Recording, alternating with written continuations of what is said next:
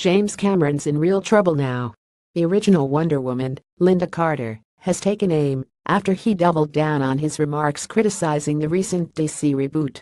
In a searing takedown on Facebook, she called Cameron a poor soul, describing his comments as doggish jabs. I mean, she was Miss Israel, and she was wearing a kind of bustier costume that was very form-fitting.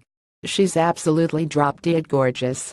To me, that's not breaking ground, Cameron told The Hollywood Reporter this week. So as much as I applaud Patty directing the film and Hollywood, letting a woman direct a major action franchise, I didn't think there was anything groundbreaking in Wonder Woman. I thought it was a good film.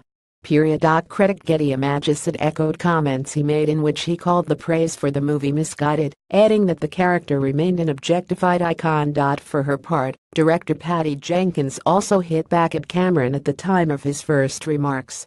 pic.twitter.com/KJXHLCJW, Patty Jenkins at Patty Jenks. August 25, 2017. This week, Cameron began work on his 4 back-to-back Avatar sequels, the first being due out in December 2020. Read more. Spider-Man Homecoming is 2017's biggest superhero movie. Avatar 2 all we know. So far, Matt Damon cameo rumored in Thor Ragnarok.